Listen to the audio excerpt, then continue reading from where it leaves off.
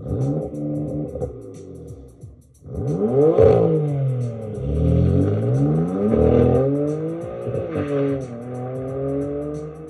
everybody, I'm back for another video, this time on the BMW S55 engine's cooling system. I've looked around and haven't seen a lot of information about this, and I've actually seen a lot of conflicting information, so I tried to do a little bit of research, which included contacting the head of the service department in one of the big BMW dealerships to ask for some more straightforward information. Now, I'm not trying to claim to be an expert on this, guys. I'm just trying to do some research and put it together. So if there's anybody out there that has additional information to add or something to change, please let me know in the comments below. So I thought I'd make a little video about it to share what I've learned. And yes, I'm aware that my quarantine hair is getting out of control. I found some really cool illustrations, so I'm going to try to use those to convey this information. And I'll mix in a little bit of the actual engine on my M4 to show you how they correlate. My goal at the end of this is to actually change all of the coolant in my M4, so there will be videos for that. Okay, so here is the first diagram of the engine cooling system that I wanted to show you. It's a good representation of all of the parts. The S55 engine cooling system consists of engine and charge air cooling, as well as oil cooling for the engine oil and the MDCT. So first we can go through and look at all of the labeled parts here and tell you what they are. So number one up here is the upstream low temperature radiator, and this is part of the charge air system. Number two is the large radiator in the back, and that is the engine radiator. Number three on front of that right here is the low temperature radiator, and that is also part of the charge air system. Number four is the indirect charge air cooler. A lot of people call this the intercooler. Number five on the back of it, attached to it, is the coolant expansion tank for the charge air system. And you can see that there is a second expansion tank right here, number six, and that is the coolant expansion tank for the engine. Number seven right here is the thermostat, and that is for the transmission oil cooling for the MDCT. Number eight is the upstream radiator. So this, in conjunction with the large radiator here, cool the engine. Number nine on the bottom, horizontally stuck in here, is the engine oil cooler. So it is actually not a part of either the engine or the charge air cooling systems, but it is separate. It's just a straight up radiator to cool the engine oil. And finally, number 10 right here is the MDCT transmission oil cooler. All right, this diagram here shows both systems, the overall cooling system of the S55 engine. It's a great color diagram to show you the flow of the systems and where the actual cooling takes place. You can see where the hot coolant comes in and the cooling happens, leaving the cooler coolant flowing out. You can pause the video on this diagram so that you can correlate all of the numbers with what they are. So when I was looking around on the forums researching this so that I could change the coolant in my car, a lot of people talked about changing the coolant, but other than one little sentence here and there from somebody that knew what they were talking about, nobody really pointed out that there were two cooling systems essentially in this car. There's an engine cooling system, which is considered the high temperature system, and there is a charge air cooling system, or referred to as low temperature. Now this diagram focuses on the engine cooling side of it. You can see, if you look closely in light gray, they have grayed out the previous diagram's section on the charge air cooling. So it's really helpful to look at these as two separate systems. So I'll kind of try to break down this engine cooling system. You have your main radiator right here, and then you have an upstream radiator which works in conjunction to help cool off your coolant. And right here represents the expansion tank. Now this engine, compared with the previous engine, is different in that number 7 right here is a mechanical coolant pump. So that means it's belt driven, and when you turn the car off, it is no longer running. So number 9 up here represents your turbochargers. Number 8 is a separate electrical pump, and this pump will stay running for some amount of time after you turn the car off to help keep your turbos cool.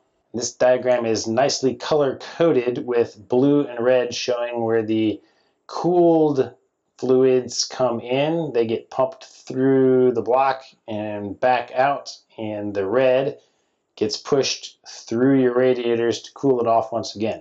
And behind your main radiator right here, number 15 is the electric fan. Number 12 here is your coolant temperature sensor. It is placed right here on your outflow where the hottest temperature should be. Number 10 here is your heat exchanger. And 11 is another electric coolant pump, and it provides heating for the passenger compartment. So since there are two separate systems that are independent of each other, you're going to obviously have to drain and refill both of them if you want to change the coolant on this car. So I asked the lead mechanic at BMW what is the official way to drain the engine cooling side. He told me that there are actually two official options that BMW tells them to use. The first one is to vacuum all of the fluid out, and with it under pressure to vacuum fill it. Now, of course, that requires an expensive machine to do that, which I don't have and you probably don't have. So he said that there is actually a second way that they recommend, and that is to disconnect the lower hose from the auxiliary engine radiator, which is right here. And I'm going to describe to you what he told me the proper way to do this is, and in another video I will actually do it and see how it turns out. So our expansion tank is right here, and that is the highest point that holds fluid. So he says that you should jack the car up at the front left corner, which would be over here.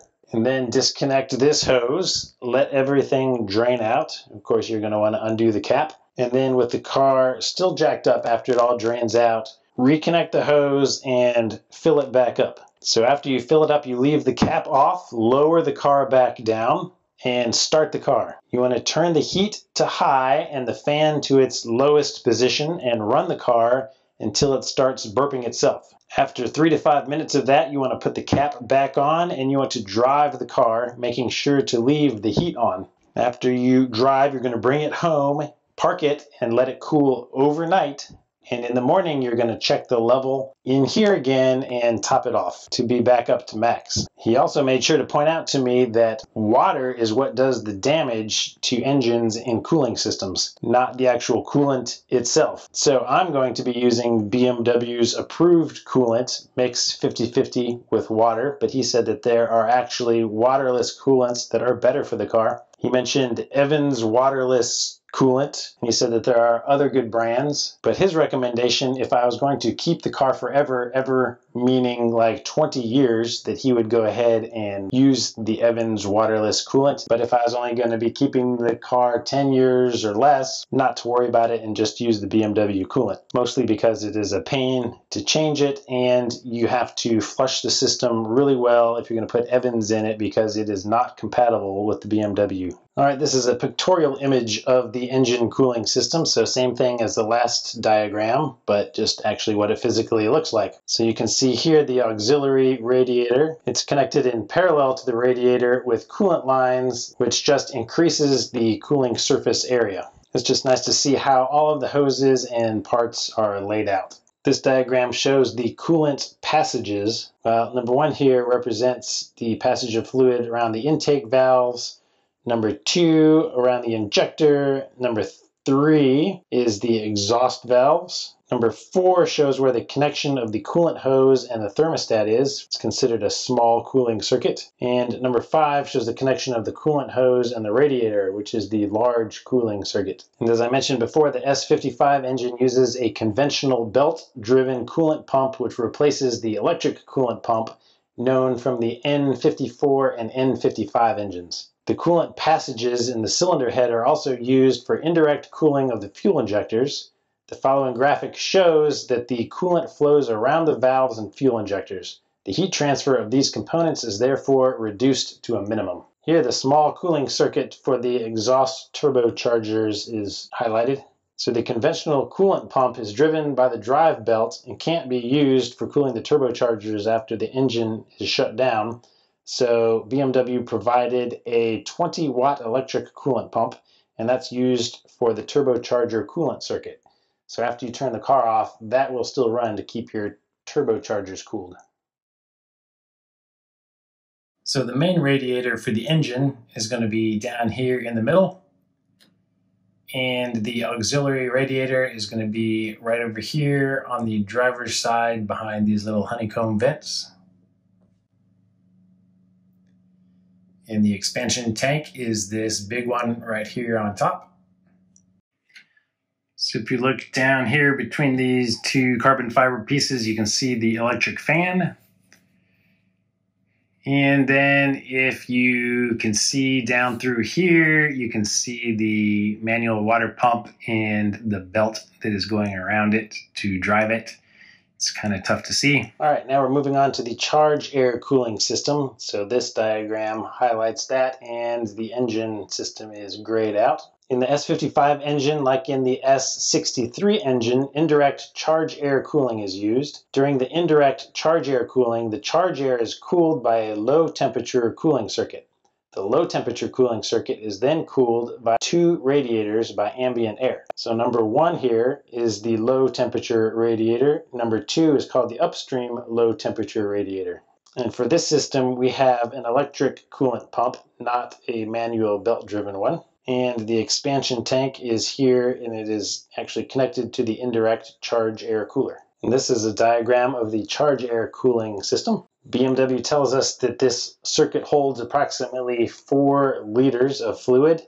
And the interesting thing is, for the engine cooling system, it does not specify, and I had the mechanic check. He couldn't find it anywhere in any of the documents or manuals that he looked at to see how much it would actually hold. He said when they usually vacuum it out, it goes into a bucket and they can vacuum back in the same amount. The only numbers he could find on that was the recommended pH for the water, which was 6 point something to 9 point something, I think, but not an actual amount of coolant. So number 4 here is the electric coolant pump for the low temperature circuit, otherwise known as the charge air circuit. And this is an 80-watt electric coolant pump, in case you were wondering. So just like for the engine side, there are 2 radiators that are connected in parallel, and they are supplied via this expansion tank that is secured at the charge air cooler. Okay, so I asked him how to change the coolant in this side, and most people online say to disconnect the lower connection here. So he said the official way is to disconnect here, but also to disconnect hoses from both sides of the pump, and that will allow you to drain all of the fluid. And this is the system where I have read the initiation procedure to start the electric pump to bleed the whole system electronically. And he said you can actually do that for the charge air cooling side. However, he still recommends using a vacuum bleeder to put the fluid back in, because this doesn't allow the pump to run dry at all, cause any issues. So when I get around to doing this, we'll see which way I decide to do it. Okay, back to the engine bay of my M4. Just wanted to keep giving you guys a glimpse of what it really looks like compared to a diagram. It's always easier for me to see it in person. This is the indirect charge air cooler.